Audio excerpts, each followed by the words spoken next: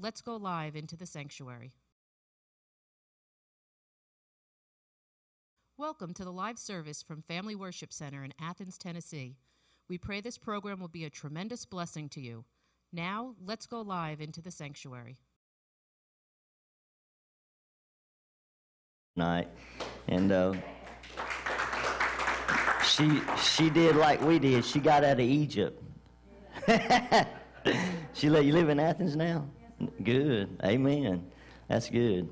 Praise the Lord. It's good to have her tonight with us. If you have your Bibles, I want you to go with us to 1 Corinthians chapter 2. 1 Corinthians chapter 2. I think I have to have a little bit of help tonight with my eyes. 1 Corinthians chapter 2, verse 1. Paul writing says this. He says, "And I, brethren, when I came to you, I came not with excellency of speech or of wisdom, declaring unto you the testimony of God. For I determined not to know anything among you save Jesus Christ and Him crucified. And I was with you in weakness and in fear and in much trembling. And my speech and my preaching was not with enticing words of man's wisdom, but in a demonstration of the Spirit and of the power, that your faith should not stand in the wisdom of men, but in the power of God." And tonight I've titled this little message, The Message That We Preach is the title of it. The Message That We Preach. And if the Lord will help me tonight, I'm going to try to bring out some things that I feel like the Lord has given me. I feel like He laid this on my heart 3 or 4 days ago. And actually, Chris didn't know it, but yesterday we was coming back from the nursing home, and we were on our way, and we were talking, and he was just making mention of some of these scriptures he'd been reading, and I didn't say anything to him. But I just took that as, I knew the Lord was still leading me in this direction because He was all over it. And I'd been studying it myself some and reading it. And so we're just going to go with that tonight, what I feel like the Lord's laid on my heart, the message that we preach. Let's pray. Lord, we come to You in the name of Jesus, and I'm asking that You would move tonight, that You would touch us, that You would help us, that You would open our understanding, that the Holy Spirit that does all the work in our heart and in our lives, that He would do a work in our heart tonight, that You would open our eyes, open our ears, the spiritual eyes and our spiritual ears, as the book of Revelation says, to let us hear what the Spirit is saying unto the churches. Lord, I know what You're saying. You're taking us back to the foot of the cross. You're taking us back to Your Son. And You're causing us to look to Him for everything that we need. And God, I pray tonight that You help me to lift up Your Son, that He might be glorified, and that You would work in this place, move through those watching through the internet, Lord, those that will listen by later date. God, move those that will watch the messages, Lord, through YouTube. Lord, touch them, bless them, speak to them, God. Lord, save souls, deliver people from bondages, Lord, who need to be delivered, God. You have the power to do it. And, Lord, we believe it tonight, and we all say, we agree together that it shall be done. In Jesus' name, amen and amen. The Apostle Paul, as you know, wrote 2/3 of the New Testament, most of the New Testament. And sometimes, maybe we may tend to get accused of talking about Paul too much. And in a sense, that's, I want to say, yeah, guilty. And the reason I say that is, it's not to lift up one preacher above the other, but it was to the Apostle Paul that God gave the understanding of the new covenant as it regards sanctification and how to live right on a daily basis. Christians today, they don't know how to go on to live right on a daily basis. Many of them have been saved. Many people have been saved. But when it comes to sanctification and knowing how to continue on a daily basis and see themselves freed from the powers of darkness, they just don't know, because we don't have enough preachers in this world preaching the gospel to point them to the truth. And when Paul founded this church in Corinth, it said that Corinth was wicked, heathenistic, idolatrous city. That it was full of prostitution, full of debauchery and all kind of wickedness. And it was a very prosperous city too. And it seems that they had money. They had, they prospered in the financial realm. But the city was full of sin and full of sinners, just like the world is today. Just like Athens, Tennessee is. Just like the United States of America, every city in it, there are sinners. The cities are full of people that are sinning, that are destroying themselves with their sin. And the sin was, it was gross sin going on. And Paul, whenever he came to Corinth, he came for one reason, and that was to preach the gospel of Jesus Christ. Because, as you hear Brother Swagger say, if it would work in Corinth, then it'll work anywhere. Jonah was sent to Nineveh, and he didn't want to go at first. Remember Jonah? You know the story of Brother Jonah. He really, when you get down to it, he really didn't want to see God do what God said he was going to do. And he gets on a ship going in the wrong direction, a man of God. And Nineveh was, God told him, said, I want you to preach to that wicked city. And go in and you tell them that in 40 days I'm going to overthrow the city if they don't repent. And a revival broke out. Man, people got saved at the preaching of Jonah. And afterwards, Jonah went and had a self-pity party, like we all do at times. After a great move of God, he sat up under a juniper tree, I think it was, and he had him a pity party. After God just moved in a mighty way. But if it would work in Corinth, if it would work in Nineveh, then it'll work in Athens, Tennessee. It'll work in any other town around, every town around us, it'll work if the preachers will preach the right message. The only way people are going to be set free from sin is not through AA, not through a church psychiatrist. You got to get them to Jesus. You got to get them back to the foot of the cross.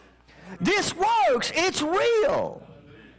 And Paul, God, the Holy Spirit, led Paul to this place because he had a mission for him. But see, before Paul got to this place, Paul already come to the revelation and the understanding that there is nothing that'll set man free except for the gospel of Jesus Christ. Dr. Phil can't change you. Oprah's way won't fix you.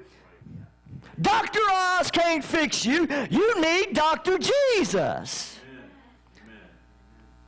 And so he knew, well, the Lord knew what he wanted to do by sending Paul into this city to preach the gospel.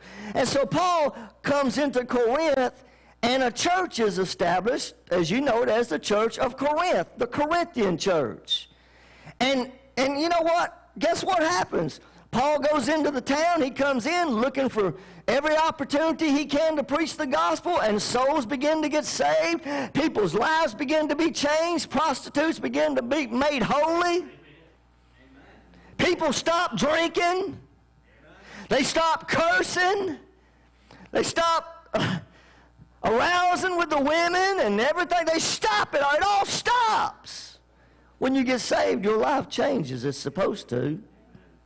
Unless you just got religion, unless you just got baptized. Amen. Water baptism won't do anything for you. It won't change a wicked heart.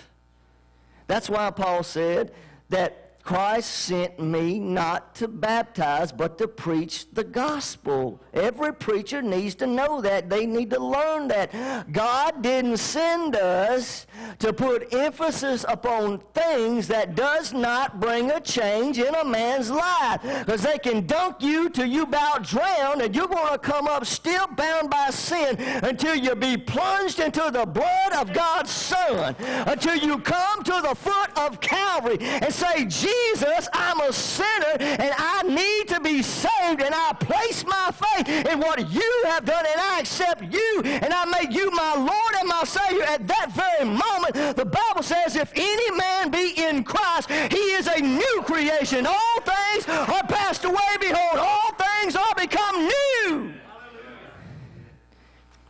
At that very moment, your whole world can change. But preachers don't believe this. Most churches don't believe this. Because if to believe this means you got to get the foolishness out of your church. It means you got to get the programs that don't do any good, you got to get them out. You got to get the psychiatrist out of your house. You got to get the drugs out of your house because the drugs can't fix you. That's just a temporary fix. They just ease, pain temporary. Alcohol just eases diseases, pain temporary. But when it all wears off, you're right back where you started. And it's a never-ending cycle that'll destroy our heart and lives. But God gave us an answer for sin. And God sent Paul into this city, and as he began to preach the gospel, the power of God started moving, and people's lives began to be changed. And so when this church was founded upon the right foundation. Remember what Jesus said in Matthew chapter 7, verse 23, 24 on down through there? He says, whosoever hears these sayings of mine and does them, I will liken him unto a wise man that built his house upon the rock. And when the winds come and the rains descended, and it did beat upon that house did not fall because it was founded upon the rock. Let me tell you tonight, Jesus is the rock. He is the chief cornerstone. He is the foundation of everything, my friend. It's the blood of God's Son. That is the foundation upon which everything we get tonight, it comes because of that foundation. And if we're not building on that foundation, we're like a foolish man. We're building our house on the sand, and when the wind comes, and honey, it's coming, and when the storm comes, and when the devil comes, and when sin comes, you're going to find out what it is you really have. And those that don't build their house upon this rock and keep their faith in the finished work of the cross on a daily basis, they're like a foolish man. They're building their house on sand. And every time a big puff of wind comes, whew, every time a storm comes, whew, every time the rain comes, they get flooded out. And their foundation that's built upon psychology and psychiatry and 40 days of purpose and 3 days of this and 2 days of that, it all gets washed out from under them, and they find themselves looking around saying, oh my Lord, what have I done? Because if your faith is in anything other than God's Son, what he did at the cross daily, not just when you got saved, now, in the morning, the next day, then you're going to be building your house upon sand. And when that test comes, Jesus says that house, not only does that house fall, but that house falls, it's a great fall. It suffers much destruction, and everything is taken out. And that person has no hope. But we have hope. We have hope. Those who build their house upon the rock. Psalm says that he that builds his house, that in likening this, that he's like a tree. Psalm chapter 1, I think it is. He's like a tree planted by the rivers of water, whose leaves shall not wither, and whatsoever he doth shall prosper. What does he mean? Let me tell you something. The tree that is planted where there's a steady source of water flowing by, the Holy Spirit, my friend, is your steady source. And when the tree is planted because of the foundation of God's Son, we're the tree. Okay, you're supposed to be planted tonight, my friend. You're planted in something. And if you're planted by the rivers of living water and your faith is in the finished work of Jesus Christ, your leaf, your fruit is not going to wither, honey, but you're going to bear fruit when everybody else don't have no fruit. Oh, somebody ought to hear me tonight. You're going to be bearing fruit while the rest of the trees around, they're falling down. They've fallen into the river. They're washed up. They're gone. But you might even be an old, big, fat tree, honey, hanging by the bank, baby. But the tree, the water of life flows under your roots, and your roots go way down deep. I said they go way down deep. And when the storm comes, I said when the storm comes and it tries to knock your tree down, and your tree might even go down, but because the roots go way down deep, that thing springs right back up. Woo! You're a tree supposed to be planted by the river of water. Jesus Christ and his sacrifices where we're planted, and the Holy Spirit comes and waters. He is the water. He is the water of life. And as long as you stay planted where you're supposed to be planted, the water flows. And when everybody else around you is falling, you're standing.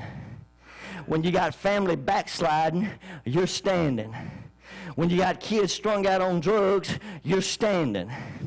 When you got people that don't want to talk to you anymore, you're standing. Because you're planted by the river of water. You're planted in Jesus Christ. This is the only way that we're going to stand. This is what Paul preached, and this is what this church was founded upon. These people's lives were changed. But knowing the devil, he always shows up somewhere down the road. And he showed up to the church of Corinth a little later on. And he comes through false teachers. He comes through those who carry Bibles. He comes through those who wear nice suits, who drive nice cars, who have big ministries, thousands of followers, television ministries. He comes, and what he does is he starts diverting the people's attention from what Jesus Christ has done, and then he starts getting the people's eyes on men. Well, who's your favorite preacher? This is what they were doing. Paul said, I beseech you by the mercies of God. He said, let me read some of it because I don't want to misquote it to you. Let me just back up real quick. He said, let me find it. He said, it has been declared unto me of you, my brethren, by them that are of the household of Chloe, that there are contentions among you. There were divisions that had crept into this church. He said, I beseech you by the name of the Lord Jesus Christ that you all speak the same thing. Not speaking the same thing or imitating one another, but everybody believing the right message which will produce the right speaking. You all need to get back to speaking the same thing. The problem is we got our eyes off of Jesus and we got our eyes on men and ministries and personalities and baptismal formulas. He said, I don't want there to be any divisions amongst you. So the knowledge came to him. Word came to Paul that this church was in trouble, that there was a division arising in the church that Paul started. Imagine that. A division in the church, a true church. Yeah, if you're looking for a perfect church, you can forget it. Who do you think Satan is going to try to divide? The Mormons? No. The Jehovah's Witnesses? No. He wants them all to be in perfect unity because he has them deceived. Who does he want to divide? He wants to divide all those God-loving, Jesus-fearing saints of God that believe that Jesus Christ is the Son of God, and that through the blood of his covenant we have salvation, we have healing, we have deliverance from sin, everything we need. He wants to divide us. And that's what he did in this church. He comes in and he starts using people, as he usually does. He uses people to bring division. And so the division was centered around this. Preachers, men, personalities. They were saying, well, I'm of Paul. You know, this group, see, they were splitting into groups. One group says, we're of Paul. Another group says, well, we're of Apollos. Another group says, well, we're of Cephas. And then the last group says, well, we don't need Paul, we don't need Cephas, and we don't need Apollos. We just got Jesus. We don't need to go to church. We just got Jesus. We don't need to learn anything. We just got Jesus. We don't need Paul's ministry. We got Peter. And they started getting their eyes on men, and it all becomes about who's the greatest preacher. And Satan diverts the Christian's focus when that happens. And so Paul says this. He asked them a question. He says, hey, is Christ divided? Is Jesus Christ divided into segments? Is he a Baptist Jesus and a Methodist Jesus and a Pentecostal Jesus and a Presbyterian? No. No. When you get to heaven, it's not going to be Baptist and Methodist and Pentecostals and Presbyterians. We're all going to be one. Matter of fact, right now, we're all, Paul said in Galatians, we all are now supposed to be all one in Christ. There's neither male nor female, Jew nor Greek, but we're all one in Jesus Christ. We're supposed to be, because he is the head.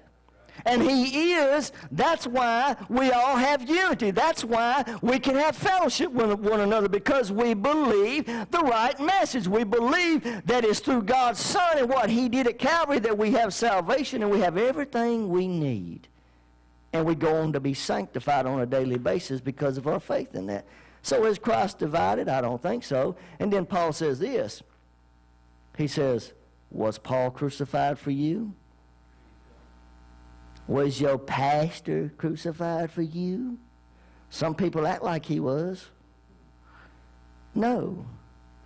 It was Jesus Christ who was crucified. And then he goes on after that to correct another error that they were off in. See, now it switches from that to water baptism. Then they start boasting about who's baptized who. What formula did you get baptized in? How many have you baptized in your church? It's not about how many you're baptizing. It's about how many are getting saved. Because the baptism comes afterwards. And it doesn't matter whether I baptize them or you baptize them. Paul said he couldn't even remember who he baptized, just a few people. Because he didn't want anybody's eyes on him. He didn't want to be lifted up as though he was some great thing. And so he said there was only a few people that he even baptized. And the point is, water baptism has nothing to do with your salvation. It's an outward testimony of what's already taken place inwardly. That's all it is. It doesn't make you any cleaner. It doesn't set you free from sin. They can sprinkle holy water on you. You can get through the prayer line, and you can have them to flip it on you. You can get the holy oil out that they say is from Jerusalem and dump it all over your head and do a two-step and twirl and fall out on the floor. But when you get up, if your faith is not in what God's Son has done at the cross, you're going to walk out that door and you're going to be the same person you was when you walked into that meeting, and nothing will be changed. I know, because I've been through some of them. Anybody ever bought the shirt? You tried it. It don't work. But I found out what works. I know what works. It's kept me for 16 years. It works. It hasn't come easy, but it works. And it's the only thing that's going to keep us. I mean, it's looking at that, our sister Nancy back there, and I was so happy to see her face come through that door. To see her. And to think about, the times that we had Bible studies together and how we always tried to stick to Jesus Christ. It looks like she's still sticking with Jesus Christ. And I'm sure she probably got some stories to tell that's happened since we've seen the last time. But we've all bit off the stupid. We've all been through the prayer lines. We've all gave the money hoping that something would change when the preacher laid his hands on us, but it don't work. It's a gimmick. And it's all formulated by Satan to get your money and to rob you of your victory. They're by the multitudes over television. The things that preachers come up with and offer to people is silly. And they make these big promises to the people because they want the money. They're too in love with the money. You know how many preachers, they're so deep in now with the money that they have to continue with the gimmicks to keep the ministry going because they can't step back and repent and preach the Word of God and believe that God will meet their needs and grow their church and do it the way He wants to do it. It's not about how many people are sitting in your church. It's about the growth on the inside of those people. Are those people growing? Are they being set free from bondage? So he says, He couldn't even remember who he baptized. You can read it later on from verse 16 or 14 through 16. He tells us it's not about water baptism, because he said Christ didn't send me to baptize, but to preach the gospel. He said in verse 17, He didn't send me to baptize, but to preach the gospel. I'm not sent to baptize people. I'm sent to preach the gospel. I'm not sent to put the emphasis upon baptizing people. Yes, we baptize people at times, but that's not where the emphasis is to be. When you go to baptize somebody, you need to make sure before you take somebody out into a water tank or a lake or anywhere else, you better make sure, my friend, if water baptism is an outward ceremony of what's already taking place inside, you better make sure it's already taking place on the inside before you start trying to go through with it on the outside. Because if you don't, you're going to mislead somebody and make them think they're saved because you took them down in some water. In verse 18, Paul says this. He said, for the preaching of the cross. In 1 Corinthians chapter 1, 18, the preaching of the cross is to them that perish foolishness. The world laughs at this. People drive up and down this road and see these cars sitting in this parking lot tonight and laugh, and they think we're foolish. If they only knew. I used to think the same thing. Until Jesus got a hold of my life. It's foolishness to them. A man dying on a cross, a Jew, the Son of God, you claim, dying on a cross and shedding his blood. You're telling me that if I believe in that and I put my faith in it, that my life can change? That is exactly what I'm telling you. For the preaching of the cross, that is who Jesus is and what Jesus come to do. We're not talking about his miracles. We're not talking about him opening blinded eyes. That's all good. That's all important. But the greatest thing Jesus ever did was save my soul and set me free from the powers of darkness. It's why Paul said, he said, for the preaching of the cross. This is what preachers are supposed to be preaching. This is what we're all supposed to be preaching. This is what every church in this town, if it's truly called of God, should be preaching this message. But how many are? Hardly none at all. They're full of gimmicks. They're full of formulas. They're full of programs. Come celebrate recovery. I don't have to celebrate your recovery, honey. I recovered all when I got saved. I've been celebrating ever since I got saved, Brother Chris. I've been celebrating for 16 years. I'm not still an alcoholic. I used to be. And I'm not going, how dare me slap God in the face and stand up and say, well, I'm still an alcoholic. No, I don't think so, honey. Jesus set me free. He changed my life. So why do we go through these things? Because it appeals to our flesh. And it makes churches look good. See, if they can glory in our flesh, Paul talked about in Galatians that these Judaizers, these men that are steeped in religion, they love the praises of men more than they do the praises of God. They love their formulas. They love their traditions. They love their programs. These men are so steeped in this, and if they can get anybody to come into their little club and put them through their program, and it looks like it might help them, they say, hey, see what we did? See, they're our disciple. They went through, oh, no, honey, ain't no flesh going to glory in God's presence, my friend. If anything's going to be done in your heart, it's going to be because of the man, Jesus Christ, the Son of God. If anything's going to be done in my life, ain't no man going to get no glory, brother. Whatever is done in this church, ain't no man going to get no glory. Ain't no denomination getting any glory, because I ain't tied to no denominations, honey. I'm tied to the head of the church, the firstborn from the dead. His name is God's Son, King of kings and Lord of lords. And they want a glory. And Paul said in Galatians 5:11, he said, if I cease to preach the cross, when we cease to preach the cross, the offense of the cross stops.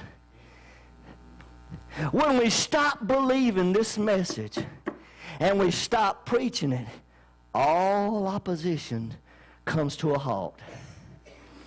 There is no persecution in 40 Days of Purpose. There is no persecution in water baptismal formulas. There is no persecution in traditions of men and men's programs, but honey, there is all hell to pay when you take up your cross and you start following the Son of the living God. And Paul said, if I cease to preach the cross, he says, then is the offense of the cross ceased. He says that's why they don't preach it. Because it brings suffering and persecution, and that's the very proof that they don't preach it. The cross is an offense. Putting your faith in what Jesus Christ has done and denying yourself, it will bring opposition. But that's okay. He'll bring you through the opposition. He'll bring you through the apostate church. He'll bring you through family members turning on you. He'll bring you through losing your job. He'll bring you through losing your home. He'll bring you through anything if you put your faith in him and you keep it there. If it worked in Corinth, it'll work in Athens, Tennessee. It is working in Athens, Tennessee. There's testimonies in this church.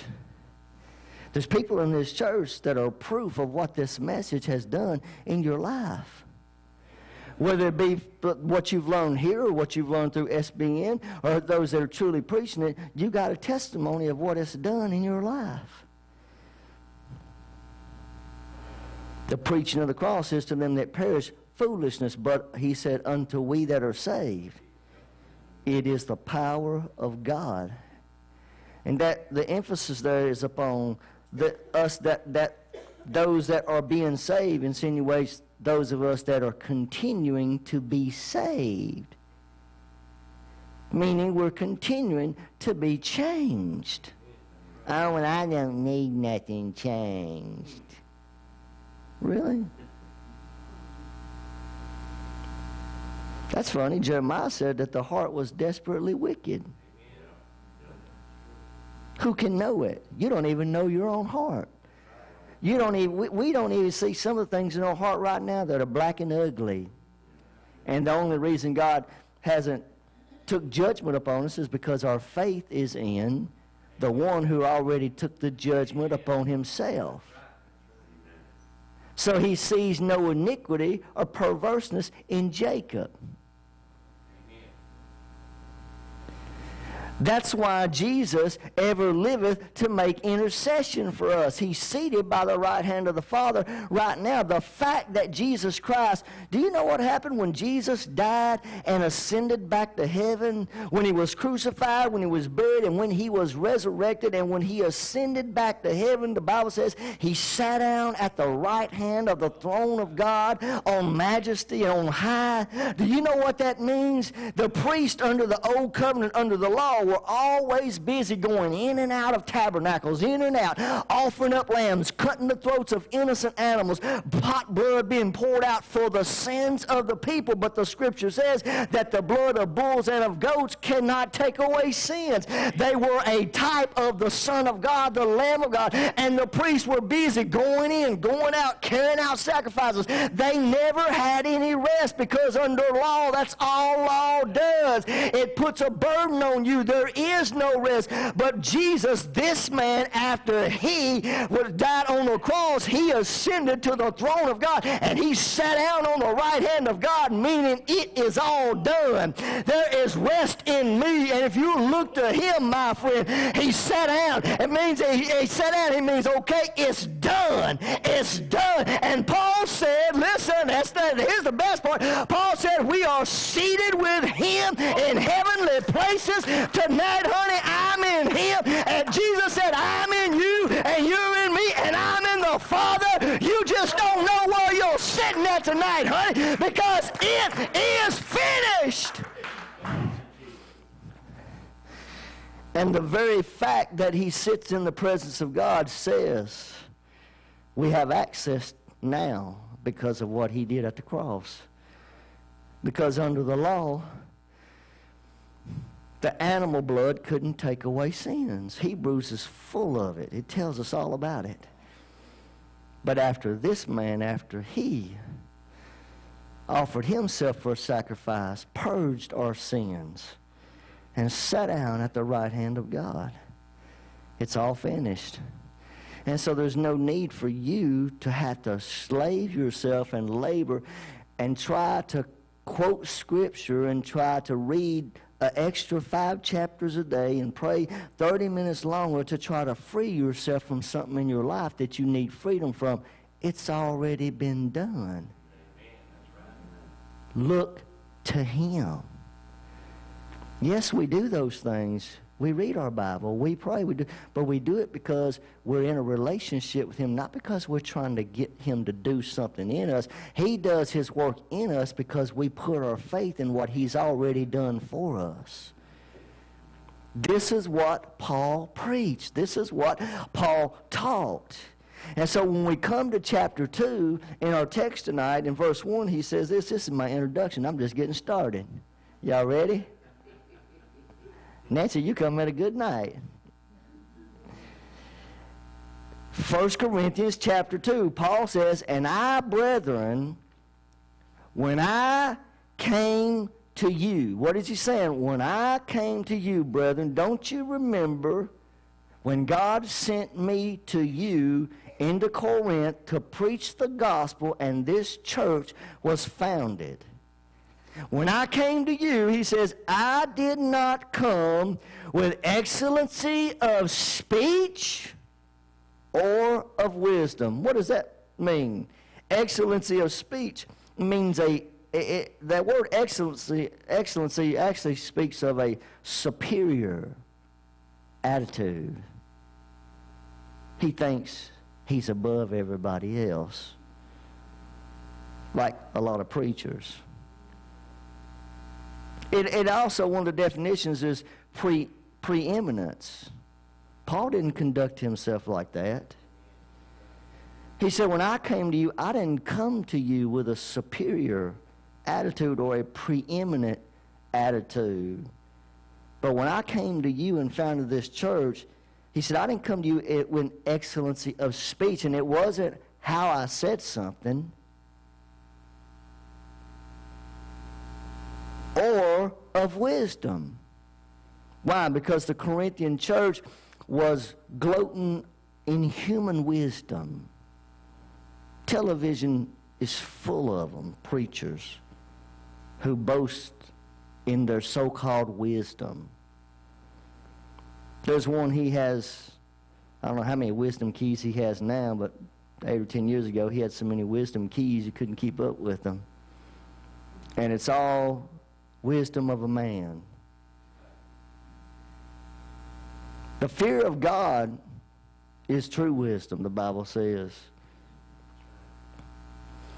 But he says, I didn't come to you with excellency of speech or wisdom, claiming a higher knowledge or put himself on a level above everybody else, or with worldly wisdom. He didn't use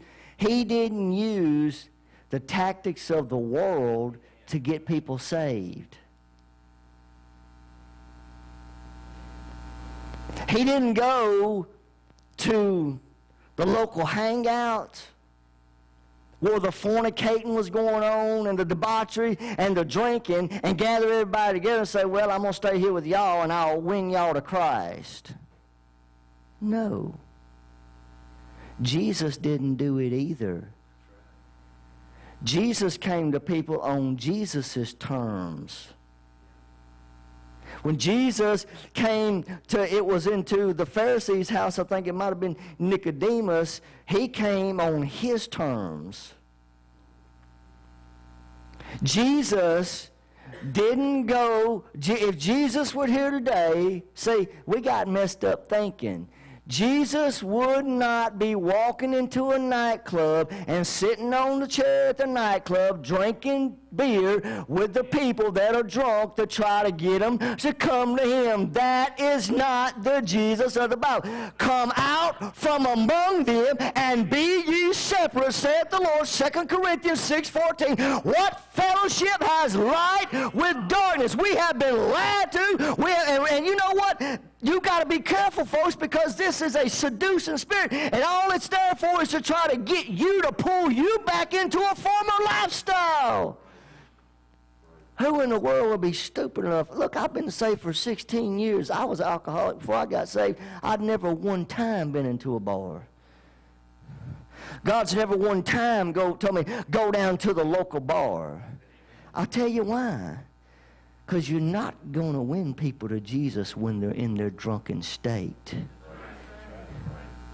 Hello? Why do you think they're at the bar? Away from God. Oh, come on, anybody here used to drink? To go drown themselves out because they don't want God. They push themselves away. That's why they're where they're at. And we've got this thinking, we're told in today's church, oh, well, you get saved and you can just go into the world and be just like them and you can be a testimony. No, you can't.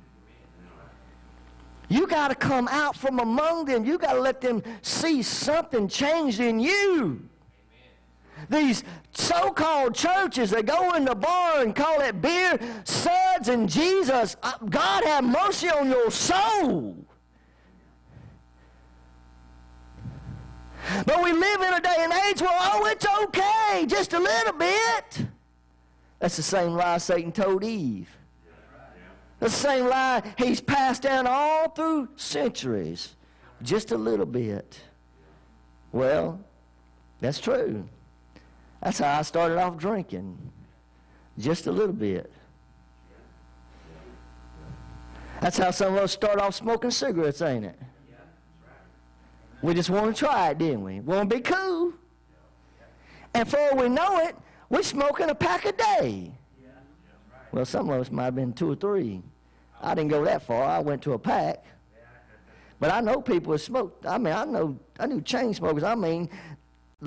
Put one out and light another one right back up. I said, my Lord. I thought I was bad. And we're told you can just stay like you are. It's not what the Bible says. If it changed these people's lives, why won't it change ours? And so, the gospel today that most are preaching, it's not bringing a change in people's lives. If it's telling you that you can be just like the world, it's not going to bring a change in your life. And most so-called churches, they're not churches because they're just like the world. They're social clubs. If this is not going on in the church, if somebody is not getting behind a pulpit and preaching this message and being led by the Spirit, nobody's life is going to be changed. He said, I didn't come to you with excellency of speech or wisdom, declaring unto you the testimony of God. You know what Paul did? He didn't come to delve in philosophies of men and human wisdom. He came to be a witness for Jesus Christ and to lift him up and to preach him. He said, I didn't come to you with excellency of speech or wisdom. He said, but when I came to you declaring unto you the testimony of God. What is the testimony of God? It's very simple. For God so loved the world that he gave his only begotten Son, that whosoever believes in him should not perish but have everlasting life. That is the testimony of God, his Son crucified. Paul said, I came to you with the testimony of God. He said, hey, church, hey, people, listen to me. You that have allowed yourself to have your focus diverted, listen to me. Let me get your attention. Don't you remember back in the beginning whenever I came to the city, what I preached? Don't you remember the change that it brought in your life? You need to get back to speaking the same thing. Declaring unto you. He said, I came declaring to you the testimony of God. And in verse 2, he says this. He said, for I determined not to know anything among you except Jesus Christ and him crucified. What does that mean? He's saying Paul's attention was not concentrated upon things, upon but one thing, and that was to preach the gospel of Jesus Christ and to exclude everything else. Determine, here's what the word determine means. It says this, a definition, to judge in one's own mind as to what is right, to separate, to distinguish, to know the difference between something. What is he saying? I believe this is what Paul is saying when he said, I determined not to know anything among you except Jesus Christ and him crucified. And that word also means to see. I determined not to know. The word to know means, actually, I looked the definition up, it means to see. To know. I've determined, meaning he's already judged in his own mind that there's only one thing that works. Now, if I'm writing this, and I think I am, I think I know how Paul come to this conclusion. If you go back to Romans chapter 7, if you go to Romans 7, go there with me real quick. Let's look at it. We just have a little Bible study tonight. We ain't in no hurry, are we? Romans 7.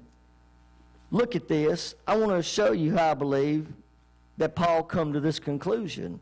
It's known as the Christian struggle. We see it as Paul's struggle, but I guarantee you every one of us find ourselves in this scenario somewhere in our Christian life.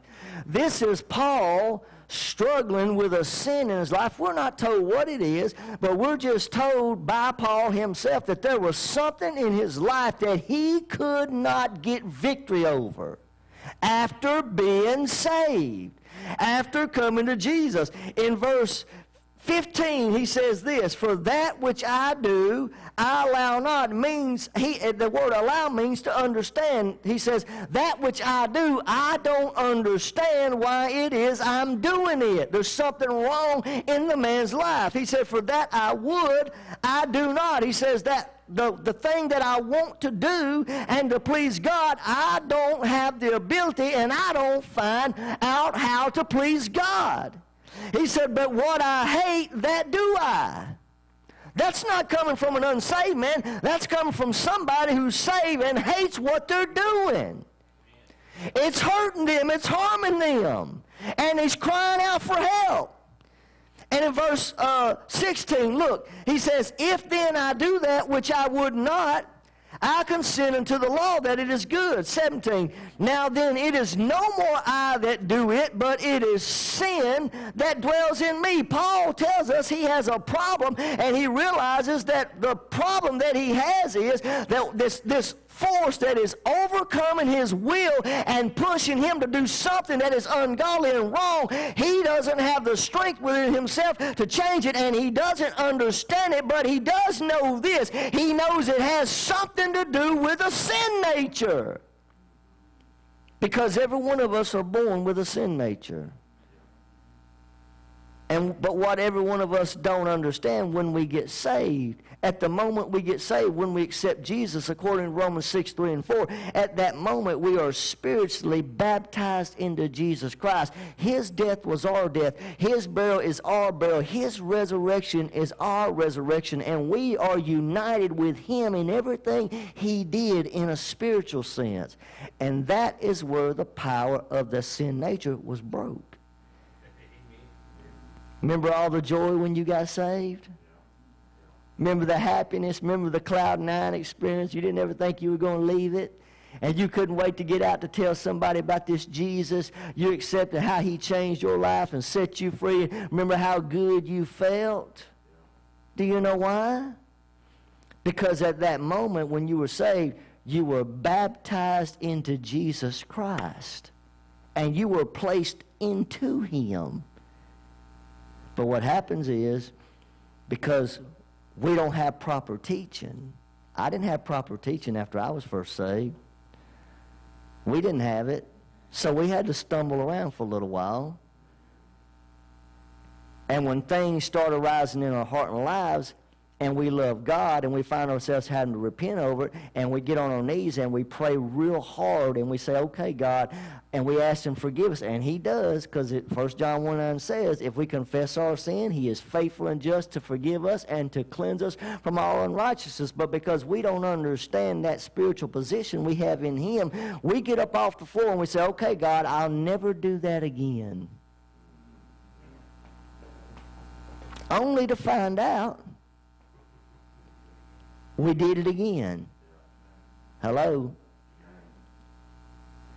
I never do that again. And just to make sure that I never do it again, I'm going to read 2 extra chapters a day. I'm going to pray hard. I'm going to get to that meeting. I'm going to do this. And we don't understand we are committing spiritual adultery. We're telling Jesus that what He did at the cross wasn't really enough to bring the change we need and to set us free, so we set out to try to change ourselves. There's never been one who's never done this. And so Paul is saved here. He says, the thing I hate, I'm doing it. But I don't understand why. But he knows.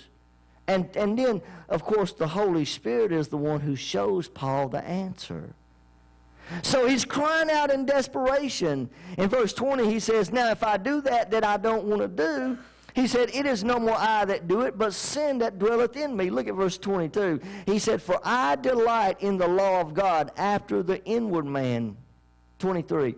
But I see another law in my members. This is the law of sin and death, warring against the law of my mind and bringing me into captivity to the law of sin which is in my members. Proof that Satan can override your will outside of your faith in God's Son. 2 Timothy 2:26 proves it. That Satan takes captive those at his own will who ignore God's way and allow themselves to be pulled out of the way.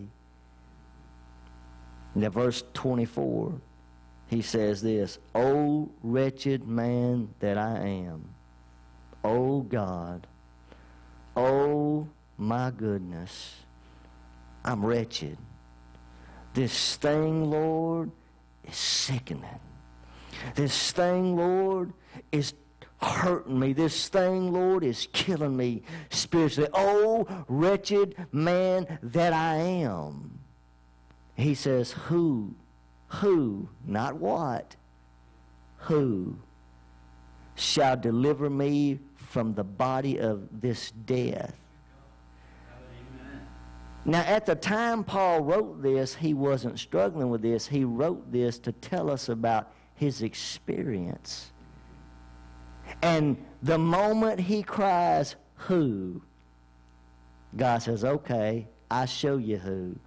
He went on to say in the next phrase, I thank God through Jesus Christ our Lord.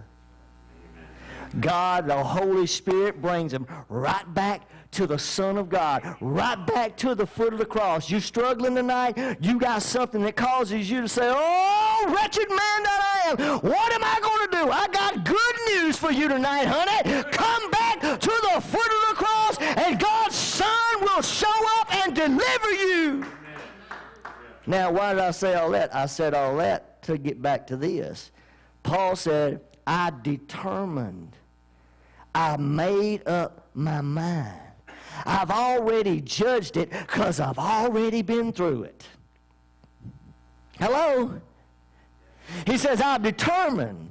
I'm not going to preach anything, brother. I'm not telling anybody that's got a problem in my assembly, in my church. I am determined. I ain't giving them 40 days of purpose. I'm not giving them psychology. I'm not giving them human wisdom. I'm determined not to know anything but Jesus Christ and Him crucified, because that is the power of God. So Paul had to come to the conclusion himself, just like we all do. Don't we all have to have a Romans 7 experience before we can really learn this? Don't we all have to find ourselves at somewhere in our Christian life saying, oh, wretched man that I am. Not oh, wretched man that he is. Oh, wretched man that I am. And then God gave Paul the answer. Back to the cross. You got a problem tonight? Come back to where Jesus gave his life. Because he didn't just die to save you. He died to give you freedom from ongoing sin. 1 John 3:7-8 says, he that committeth sin is of the devil. For the devil sinneth from the beginning. That's original sin that come into this world when Adam and Eve fell. But for this purpose was the Son of God manifested, that he came, that he might destroy the works of the devil. Break the power of sin in our lives. We don't have to be bound. We don't have to be in bondage to that thing that Satan tries to use to destroy us. We can have freedom from it. He said in Romans 6:14, for sin shall not have dominion over you, because you're not under law, but you're under grace. If you're under grace, sin doesn't have dominion over you. But if you're under law, if you're trying to free yourself through your own method, then sin is going to dominate you. The sin nature is going to take an occasion in Romans 7:6. Take occasion. Sin takes occasion by the commandment, by turning to law and putting our trust in self and I won't. I shall not. I'm moral. I won't do this. I'm not as bad as him. I keep that commandment. I break that one, but I keep this one. And if you break one, you've broken them all. And so Paul says, I determined not to know anything among you.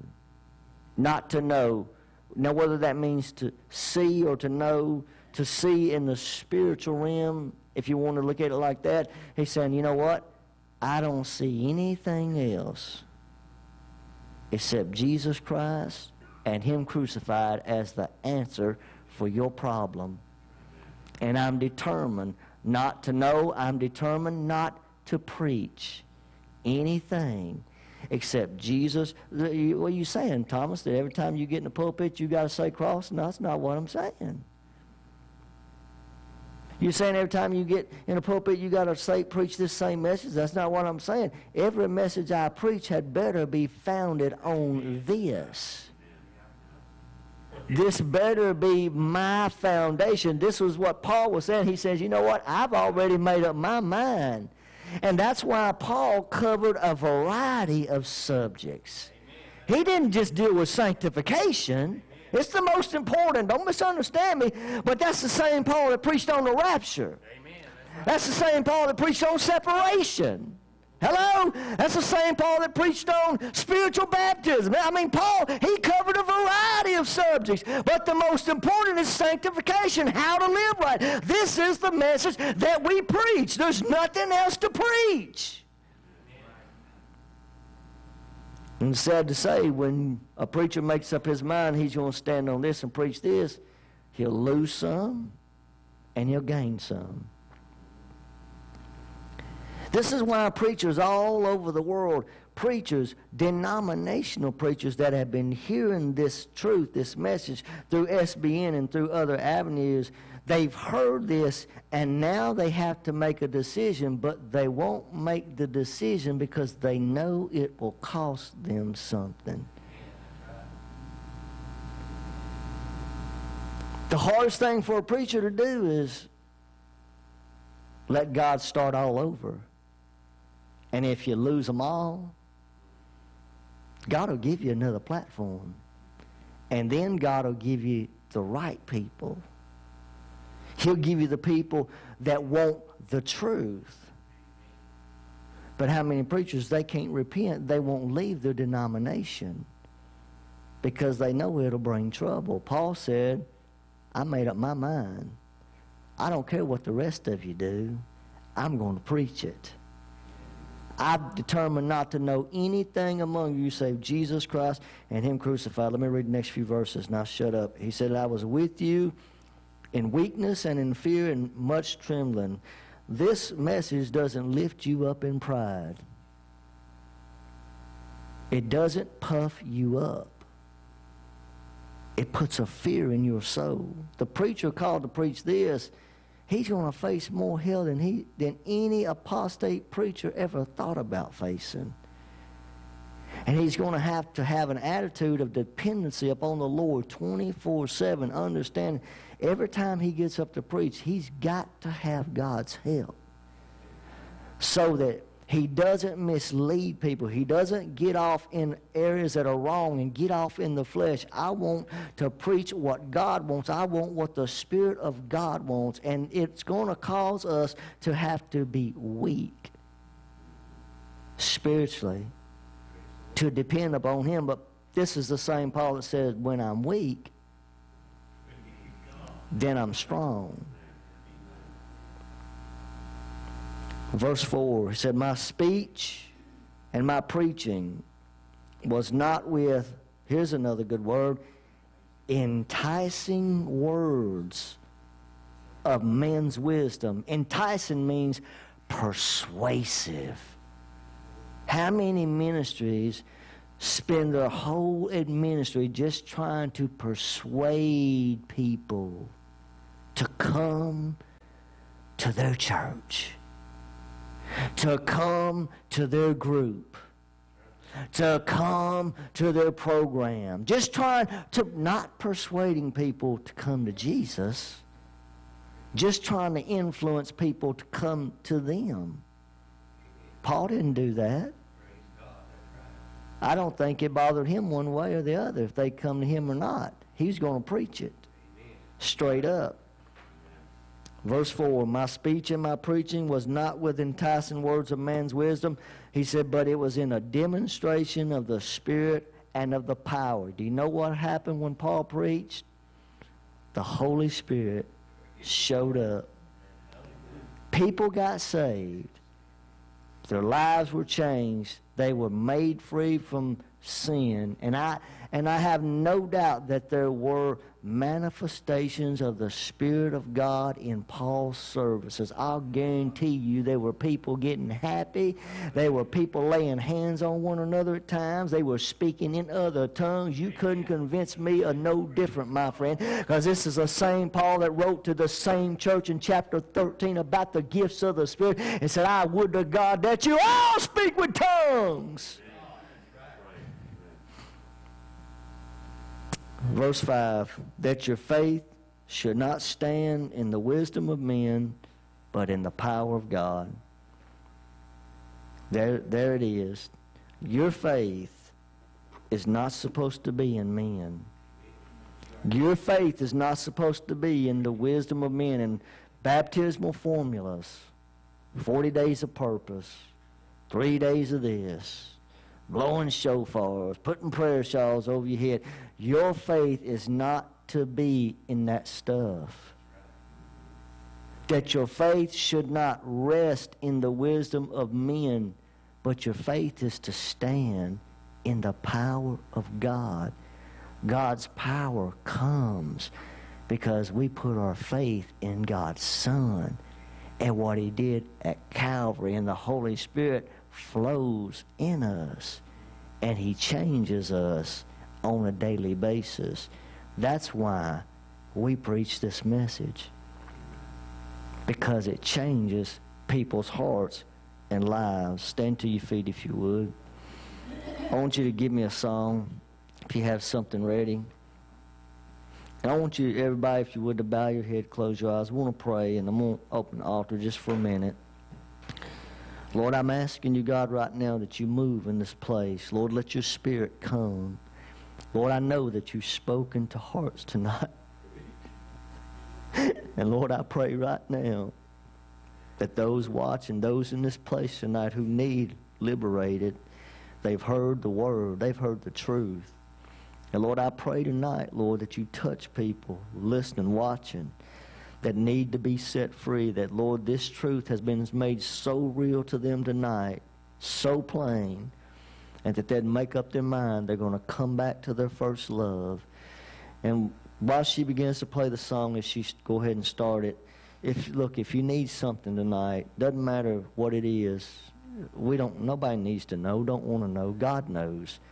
If you want to come to the altar just for a few minutes and there's something you need to let God do in your heart, you want somebody to pray for you, they will. And the Lord will touch you tonight. Is there something that you need the Spirit of God to do in your heart tonight? He said He comes in a demonstration of the power of the Spirit. The Holy Spirit will come. He's here already. And when we step out in faith, God says, okay, here I come. If you need a touch tonight, there's something you need, I want you to come. Don't look to man. Look to God. Praise God. Glory to God. Stop looking to men and start looking to God. You got a problem tonight. You got a financial need. Let me tell you, God can meet your financial need. Jesus Christ can meet every need that we have tonight. Just look to Jesus tonight. There's not a problem. There's not a mountain that God cannot move. Glory to God. Hallelujah. Praise God. Come on, church. Begin to praise Him. Let me in. Come on, praise. Praise God. That God cannot move. Yeah.